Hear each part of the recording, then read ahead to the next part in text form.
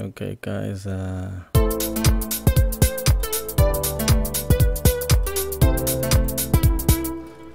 probably have this one by now. So this time we'll be adding a base to this guy. Just want to add a baseline. So let's choose, I know there's a hypersonic as unsolely silly game.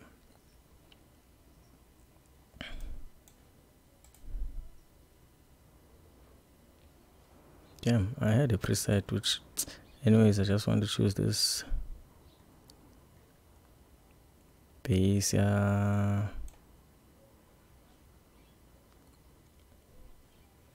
What's the name of this thing? To base.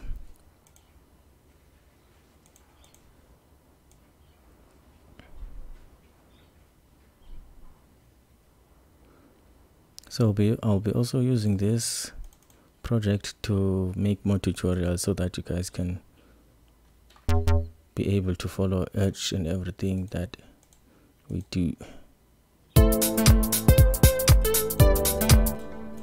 Okay, so let's add a few more bars.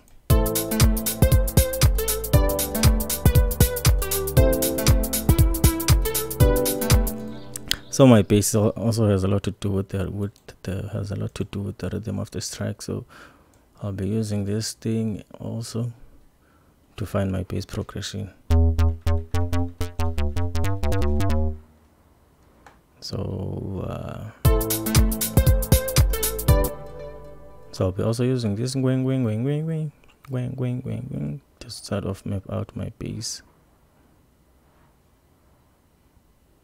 I want to make this bass a bit more complicated than the other one I did, so let's start.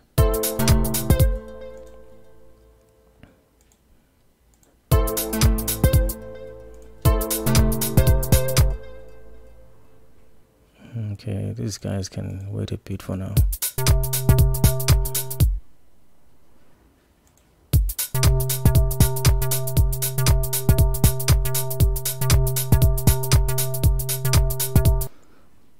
Definitely we're taking that. So I'm just going to add this bass to a different pattern rack. Paste it.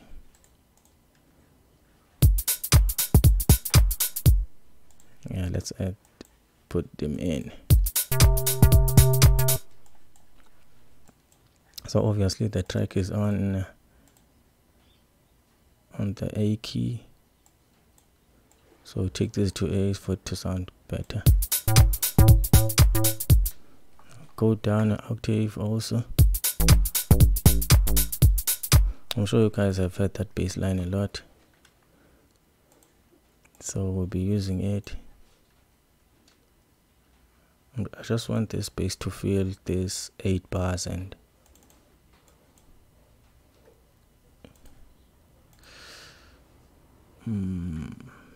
okay, we're just going to continue to copy and paste.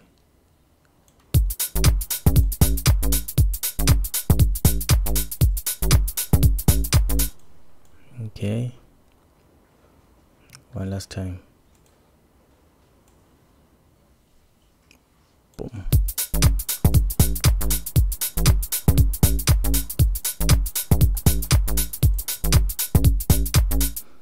Yeah, so remember we're going from A, this is the A. Okay, let's definitely check it out. Moving from A to D to C to B. So I'm gonna go A, D, C, B. Same applies to this bass line. A, D, C, B. Yeah.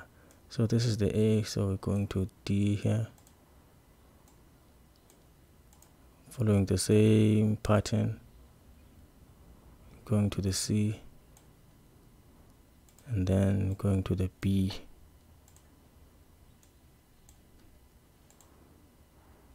Oh, most definitely gonna do the same thing again.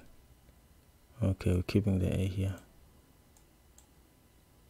This guy's D.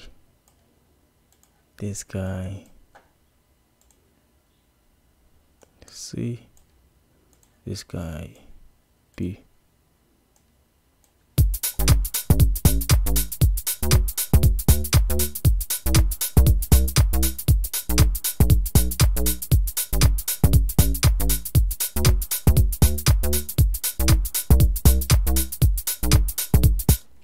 Wonderful.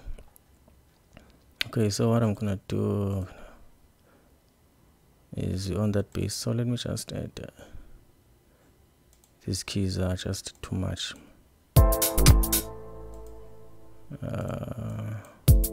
Yeah.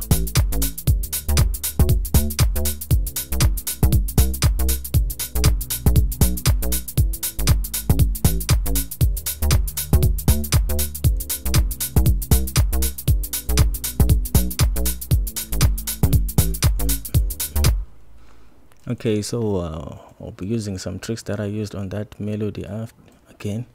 So let's take this guy and play him an octave downwards.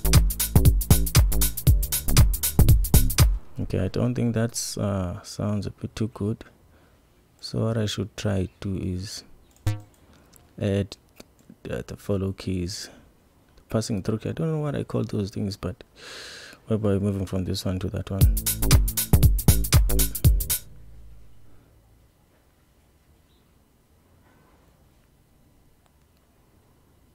Okay, let's add the C here since we're moving to the D. Okay, now try it here.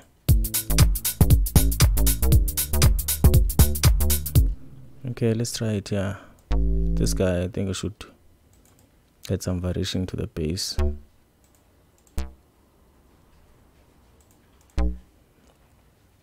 So this A, we're going to add one more key to the A. Definitely not this one. And then we're adding one more keys to each and everything else. Whoops.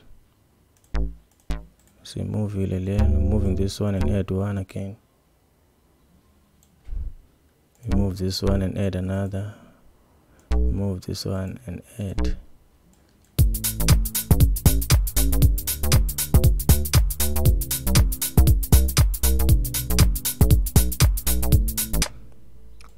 Okay, we're not done, so we're going to take these keys we added at the end there.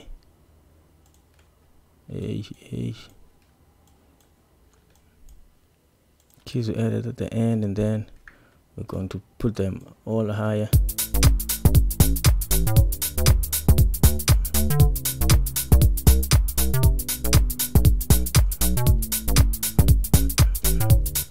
Alright, we're coming along well, guys. So we're making it more complicated, just like as I said. So we're adding a few more keys here.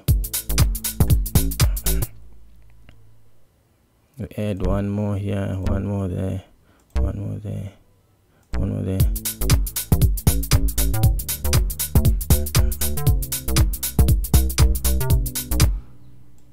Okay, can we try playing this bit higher? I'm not sure this will work though, but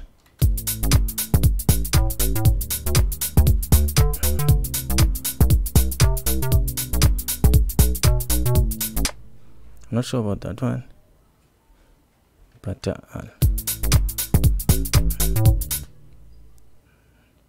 okay, in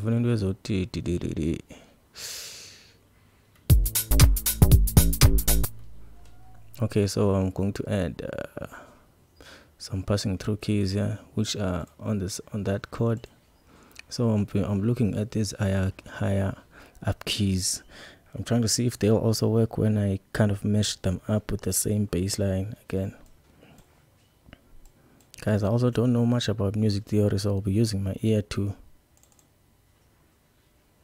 see. So we have a C and a E on that first part, and then so let's try them here also in this bass line. Remember, I said we have a C and a E on that first part. So let's try to add the C there and the E there. Okay, I think that sounds a bit okay.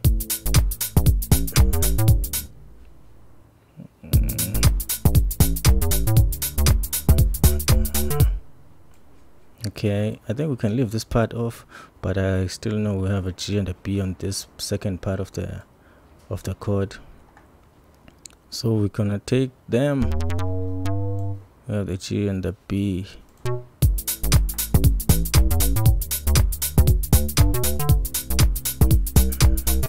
Okay, now I'm feeling something else with the rhythm, so I'm going to play around something at this part. Let's try.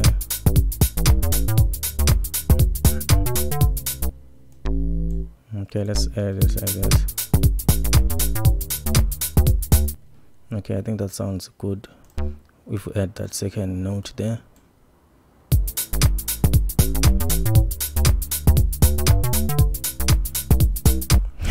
Guys, you can see now I'm getting into my groove. This shit is complicated bass, but it's a dope bass line at the end. So here, okay, I might have to compare these first two bars on that second one. So what I might do, okay, so this one will be the same as that one, and this one will be almost the same. So I don't think I should do this, but because what I was gonna do, I was just gonna copy everything here and take the A and put it on the C, and then these other few keys maybe I'll fix, because this part now, I don't remember how I did it, but fuck it, so anyways. So here we're moving to the C.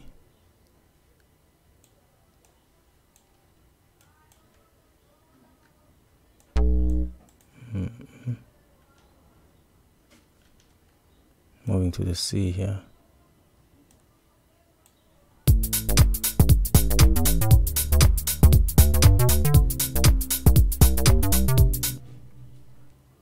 Okay, so since this is the C, I know this key is a bit wrong. The C contains an A and an E, so this guy is supposed to be the E, this guy is supposed to be the A, and then that will work for sure.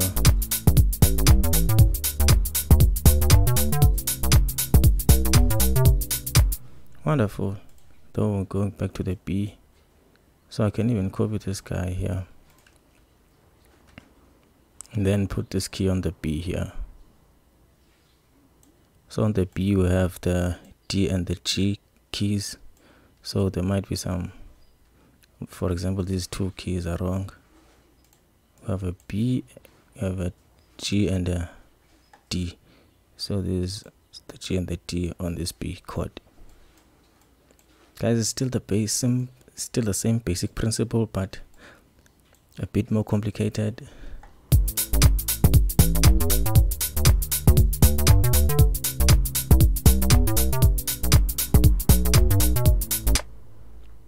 Wonderful. Now that's our bass. So this part here, we're going to remove it, and then we're going to copy and paste this thing here.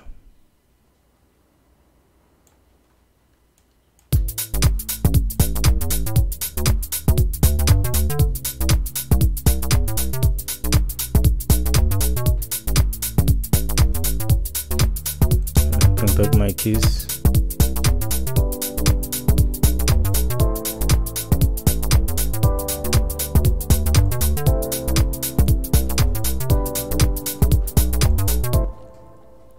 Okay guys, if that's not a fucking dope bassline, then I don't know what you want. This is some high secret shit that I do, so take this tip and use it for sure. For me, for now, I'm gonna have 2 pounds. I think that's explains how much time I take making a bassline, mapping it out and making sure it's perfect. So yeah, this is it. I'll be using the same project to do something else once again. I'm not sure what else we should do. If you know what else we should do, then comment, or maybe I'll think about it.